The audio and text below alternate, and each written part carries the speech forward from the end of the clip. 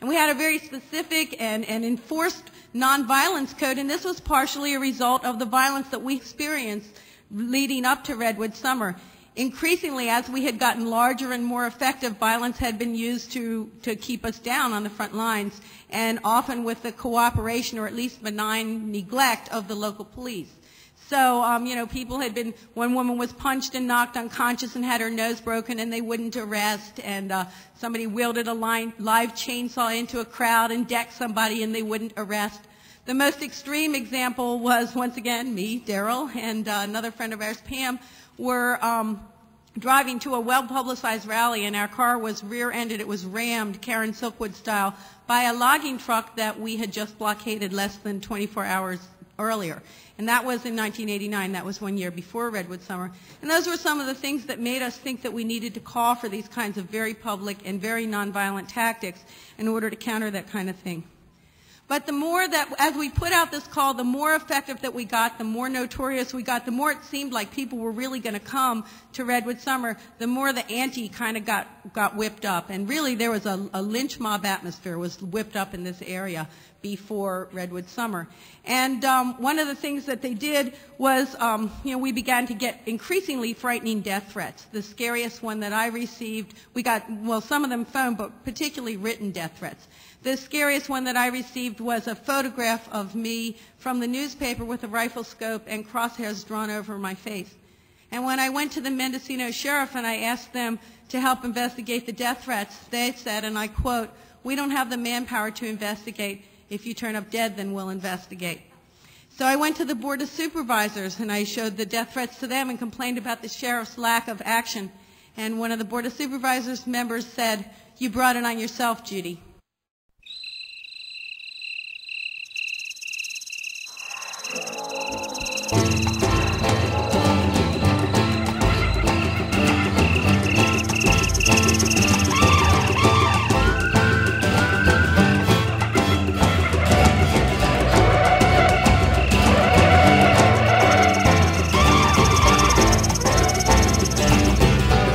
Chainsaws killing the trees, something everything that lives in peace. Our animal friends are on the run, but there's nowhere to go when the job is done. How can we stand by while this all takes place? We've got to stop this inhuman race.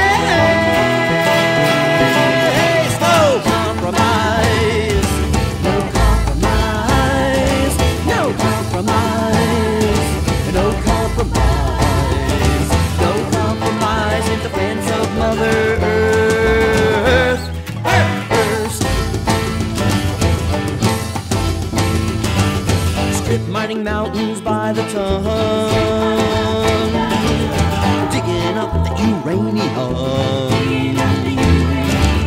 Bald eagle looking for a place to land, when it's all gone for nuclear plants. Must we poison the water, earth, and air just to cook a piece of toast or blow dry our hair?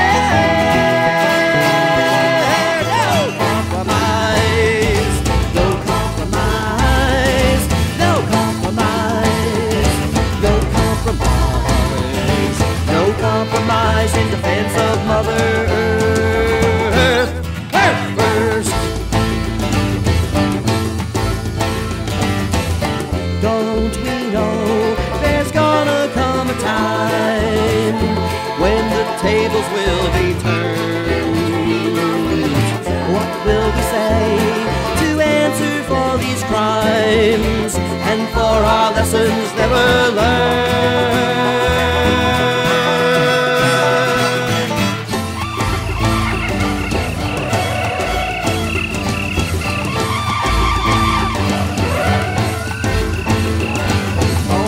Species of the earth, the land is yours by right of birth, but the corporations can't stand to see the way that we were meant to be. Our sisters and